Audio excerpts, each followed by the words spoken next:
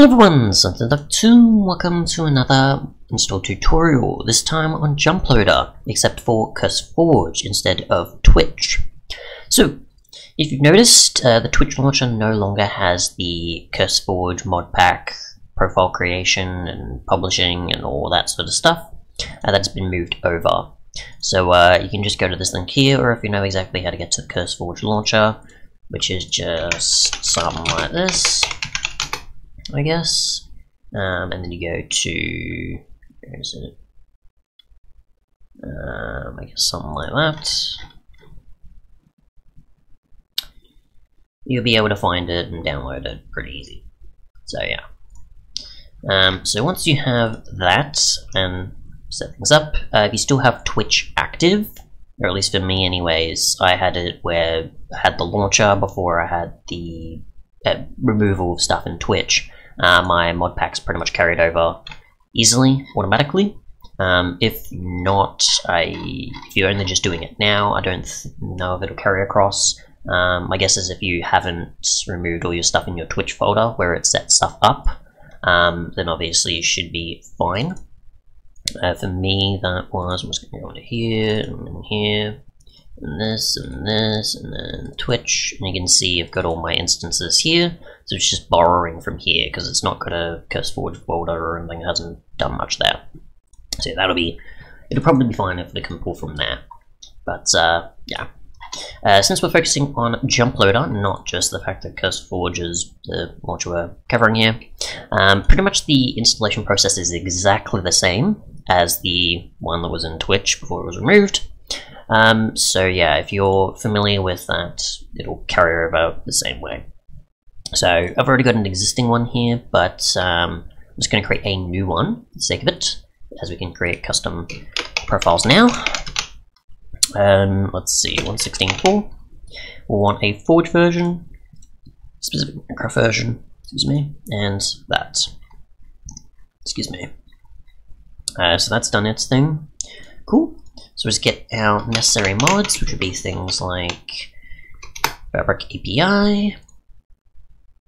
So we'll do that, and we'll get Jumploader as well, as that's very important.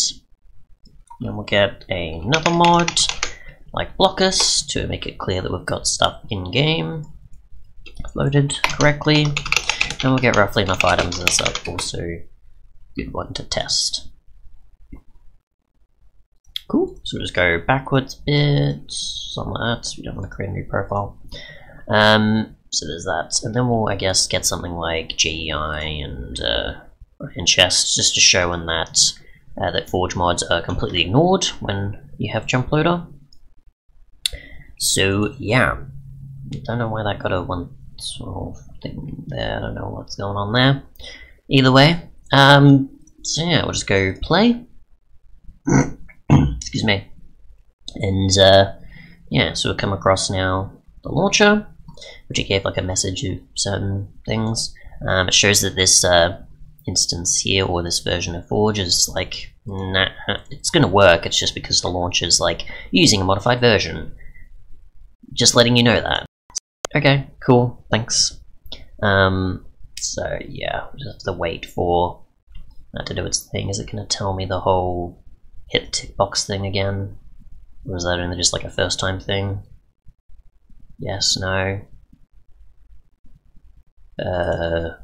Seems not. Right then? Weird. I mean, I came across this in the last attempt at recording, that's why I know this. Otherwise I would have been like, oh, okay, what's going on? Apparently it's not telling me that. Alright, you do you. So yeah, we'll obviously have all the mods we want set up, and then we've got a GEI and HS that'll be ignored, as this is in the Forge environment, it's now a Fabric environment. Get rid of all these, just for all my necessary settings, and then we'll go into a world. So, and this, and we'll be good. And I'll leave particles, I don't care. You can see we have a Fabric modded version now, not a Forge one, even though we're using Forge in here, which is important, as well as Jumploader in here, which is also very important.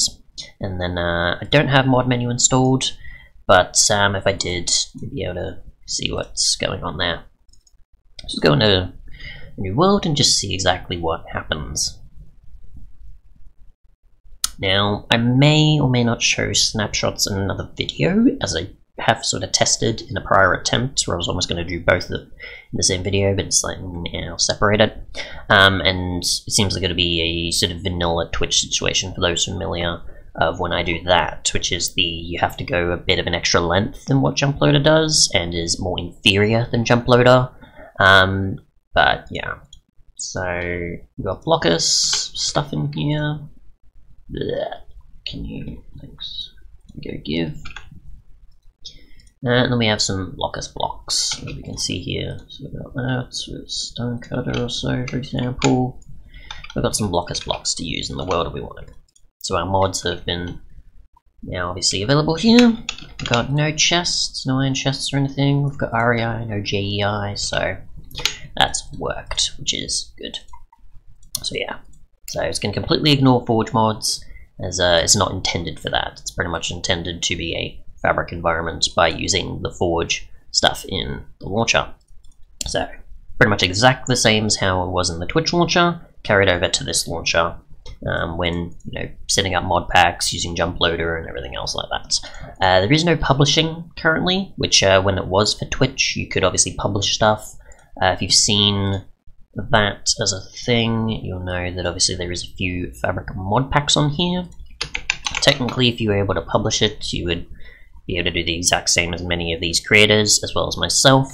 But since there's no publishing just yet, I can't really say much more. So yeah, you can create a environment if you want to, or a profile on here, but there's no publishing just yet. But once there is, it should be perfectly fine. As long as you've got all the necessary mods, you'll be good to go, and Jumploader, then it'll be fine. As the publishing process is basically the same. It's not like are you using Fabric or this and the other. It just kind of treats it exactly the same as if it's a Forge mod pack. You have Jumploader installed, and it just pretty much focuses on, making it still a normal environment. So yeah, but that's basically it. You just set up stuff like so, and you're good to go, just hitting play every time using a Fabric mod environment in the Curseforge launcher, the same as you would a Twitch launcher. If there's anything else, let me know in the comments, but thanks so much for watching. I'll cover a snapshot sort of focus or a vanilla to Twitch one in another video. So yeah, thanks so much for watching.